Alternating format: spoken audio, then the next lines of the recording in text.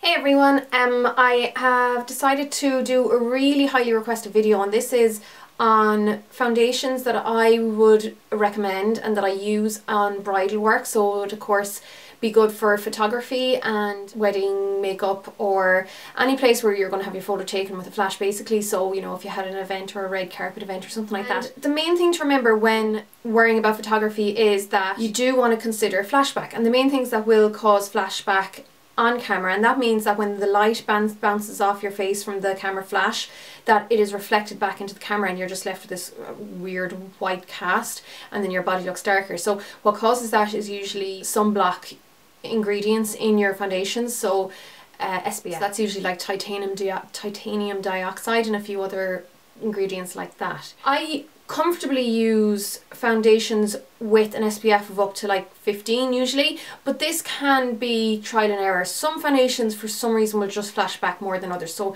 it's up to you to just try them on yourselves, get a sample and take a photo and see how it works. Anyhow, so this is a mixture of high end and low end. I use all of these pretty much in my kit for bridal work, and I'm going to start off with, I'd say, what has been my most used foundation since I started working in makeup, and it would be the MAC Studio Fix Fluid. So this one is semi-matte or like a natural matte foundation. The best foundations as well in photography I find are the ones that are not too matte, so they're not going to be too flat and they're not shiny, so you want something in between. This is on the lower end, so the matter end of it, but it still gives a nice finish. It's quite a natural matte. It has an SPF of 15, but I just find it photographs beautifully, and you will find that a lot of makeup artists do use this for their work.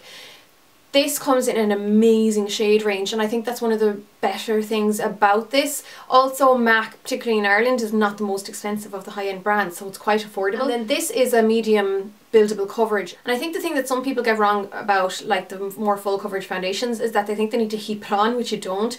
It's full coverage by itself, so you don't, or medium buildable or whatever, so you don't need to pop on loads. I find put on one layer of this, and then it's literally just to go over any areas that you need a little bit more coverage with a second layer once the first layer is kind of settled.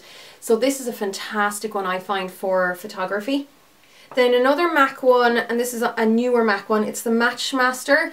Again, this is an SPF of 15. This has a similar finish actually to the Studio Fix. That's why I think it's really good for photography. It has a natural matte finish. This though is skin adapting, so it'll adapt to your skin tone in that when the light penetrates the actual formula, it has what is described as like see-through or transparent spheres in the formula that allow the skin to kind of, the light to bounce off your natural skin tone to kind of show its own colour. So it doesn't really matter whether you're warm or cool toned. I would avoid very dry skin with this. Same with the Studio Fix Fluid. If you're extremely dry, I would avoid it. Anything from like normal to dry though is fine, as long as you really prep the skin well. It's just the very, very dry skin types that I would avoid. This is one of the better ones for photography because there's absolutely no SPF in it. This is the face and body. It comes in two sizes. This is just the smaller 50ml size. This is a long-lasting, very low coverage foundation, but you can manipulate the actual foundation itself to control the coverage you get from it. So this one is water resistant. It's really good. It resists sweating and all that kind of stuff. Now it does kind of give a little bit of a glow to the skin, I find. So if you're very oily, I would avoid it, and it does need to be powdered well in any kind of shiny areas. But it contains film formers, and these are what makes it last really long. Now also the film formers are what can make it thicken up. So when I said you can kind of control the coverage of this, it comes out very, very watery. You definitely need to shake it up really, really well. But if you pop it onto your hand and then really rub it together very, very well, like cause a lot of friction, that'll get those film formers working and it'll thicken up the formula. So then you can go ahead and press that into your client's or your bride's or whatever's face, and you get better coverage that way. Like it'll actually turn into a thicker liquid doing that. Or what you could do is just pour it out onto your little worktop or whatever you're using as your little palette, and then literally after about 5 minutes it'll start to thicken itself in the air. So this is a really, really good one. You can do a lot with it. You would require a concealer for any blemishes and stuff like that, obviously. Then the other MAC one that I really like, and this one I really like for very dry skin, again it's an SPF of 15, it's the Studio Sculpt foundation. This is one that I didn't like initially. It is a very misunderstood foundation, and the trick is less is more, that's all you can say. It is applied beautifully with the hands as well. Really work it into the skin. Avoid very oily skin types with this. It definitely needs to be set with powder if you want it to make sure it lasts and it doesn't transfer, and maybe to avoid if it has a little bit too much of a sheen, if you're oily in any areas on the skin, or you know, maybe less dry in any areas of the skin. But again, it does photograph beautifully for, say, more normal to dry skin types. Other foundations I have been using in the last few months, and I've really fallen in love with this guy. It's the number 7 Stay Perfect foundation. This one retails for €20 I think in Ireland, but it's a very long lasting one. It photographs really, really lovely. It has quite a lot of silicone. Most of the ones I find that photograph really well and last really well tend to be quite silicone heavy. This one, it just gives a really beautiful kind of soft look to the skin.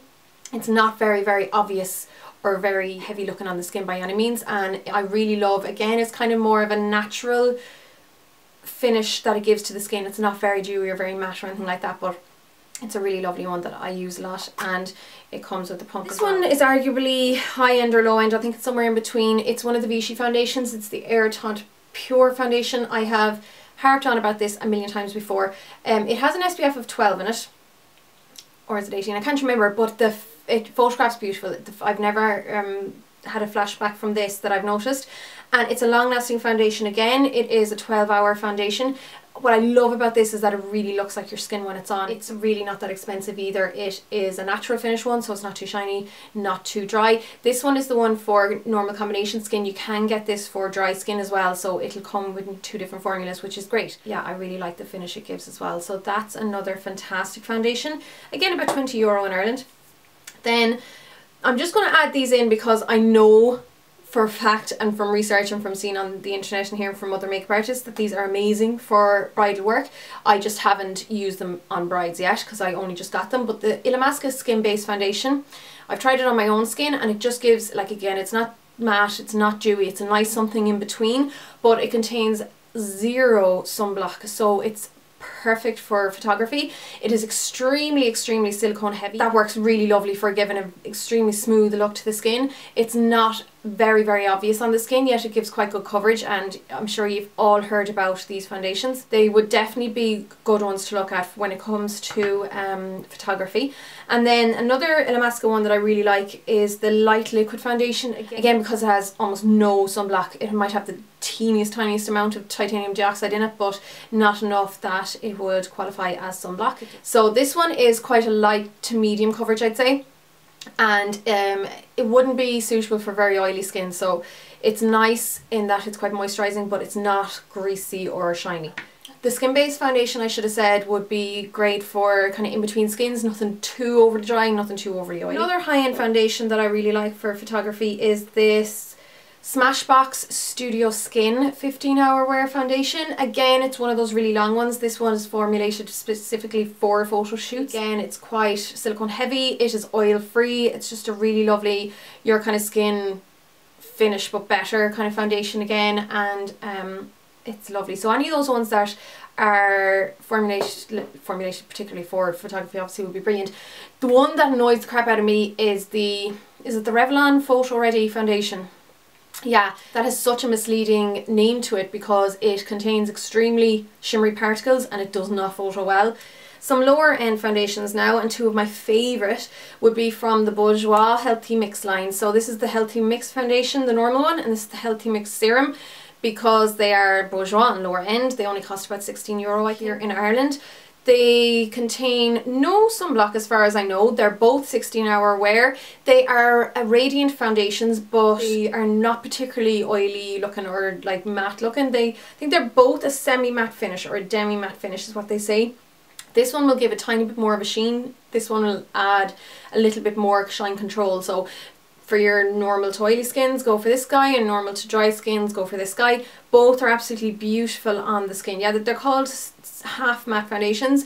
This guy here, which is the Bourjois Healthy Mix Serum, is an absolute total replica of the Chanel Pro Lumiere, as most people know, the one that was discontinued. It's just a beautiful foundation. This Bourjois are owned by Chanel as well, or rather they're both under the same umbrella, so they're both under the same crowd.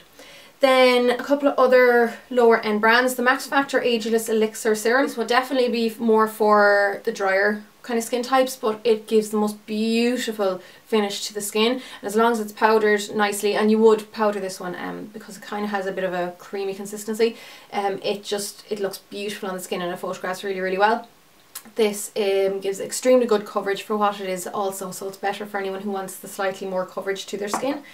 Then two kind of bog standard lower end foundations that I think are really good, and I found that both of these photograph extremely well and they're very affordable. You have your Rimmel Lasting Finish 25-hour foundation. This is transfer proof, hydrating and lightweight feel. Yeah, that's what it says. Anytime I wear this actually just lasts all day. The colour is a bit dark on me, so I wear it only if I'm wearing a scarf, or else I bring it down onto my neck, but it's a really good long lasting foundation and I do like the finish it gives. It's not too matte. Again, it's kind of a semi-matte foundation. And then we have the L'Oreal True Match Super Blendable Perfecting Foundation. This matches your colour and texture. This has no SPF in it and it's not too heavy. It just really goes on lovely on the skin. It's like, again, a second skin. It's a really, really nice foundation, particularly for the price tag, and I used to use this a lot before, you know, being so overwhelmed with loads of other foundations, but that's another lovely one. A couple of foundations that I don't have on me in person now, but I have used in the past. The Makeup Forever Face and Body is an absolutely beautiful foundation. It works very, very similar to this guy. It's a bit more of a jelly, kind of gel consistency, but the finish is very similar to this guy. It is water resistant, lasts for a long time, gives a beautiful, beautiful finish to the skin. Not the heaviest coverage by any means, but if you can get your hands on that one, do. And then also the HD foundation by Makeup Forever. It's another really, really nice foundation, and it does photograph pretty well as well. So as I was mentioning before about with those, say, face and body foundations, they're very, very low coverage, so you would need a separate concealer for blemishes. Say MAC do that Studio Finish Concealer, which I love. And even though it has an SPF of 35 in it, I've never found it a big issue, but if you were to go for the MAC Full Coverage Foundation, this has the pretty much exact same formula as that Studio Finish Foundation, with the exception of 2 ingredients, I think, and one of those ingredients is that there's no SPF in this. So use something like this as your concealer so that there'll be no flashback. This as well can work as a beautiful foundation, but I find these cream foundations, first of all, you can't use them too thick because they'll look really obvious on the skin, so you do need to shear them down by either mixing them with primers or just watering them down like with using a damp sponge, but you kind of need to have good skin for that. So that's what I would say for that. But this is definitely a great one to have. Cream foundations do tend to photograph extremely, extremely well. 2 concealers that I adore for use in photography. The MAC Prolongwear Concealer. There'd be so many weddings where I literally just use the face and body and the Prolongwear Concealer together, and that's what I'll use on every member of the bridal party, and it's just perfect. For someone who is a little bit more on the oily side, I might use the Select Cover Up by MAC. This has a slightly more matte finish. Again, they don't have an SPF, and I really love the flawless kind of finish it'll give, so I'll just use a smaller fluffy brush and buff it over usually the central areas, like around the nose and stuff like that, down around the eyes, and then just put it anywhere where you need a little bit more coverage. But that's another brilliant one. And I used this guy at a wedding there at the weekend and it looked beautiful. This is the Ben Nye Total Coverall Wheel. It has no sunblock in it. It's wax based, so it lasts really well on the skin, so that's another really good one. And then the last thing really to say would be, make sure you go for a powder that doesn't reflect light, so don't go for anything that has shimmer in it or anything like that, obviously. A couple of my favourite powders to use would be this Clinique Invisible Blend powder. This is just gorgeous on the skin. It photographs beautifully. It's one of my favourite ones at the moment. One of my all-time favourite ones, of course, the one I use the most, would be the MAC Mineralized Skin Finish. I also use my Bourjois Unifying Powder, the Healthy Balance Unifying Powder. I use that an awful lot. That is a good dupe for the MAC Care Blend powder, which is another beautiful one for photographing. And then if your client or the bride or whoever has really oily skin, go for a blot powder. MAC blot powder works perfectly. The only thing I would say is try and avoid those HD white powder setting powders, you know, the ones that are literally white powder. They're usually silica. They some flashback more than others, but it's not really worth the risk. I have had times where, say, even with the MAC one, I've used it on a couple of people and it looked fine, but I might have used it on someone else with a certain, maybe who had slightly drier patches or something like that, and it flashed back, like it looked like I threw flour over their head. So you have to be really, really careful. Always check it as well before the day. So I would nearly always get the bride to take a flash photograph of herself on the night of the trial or at the trial, just to see how it looks. And other than that, there's not too much more I think I can say. So I hope this was helpful, and if you've any more questions, just leave them below and I'll do my best to try and answer them for you. So thanks a million for watching, guys, and I'll chat to you really soon. Slán!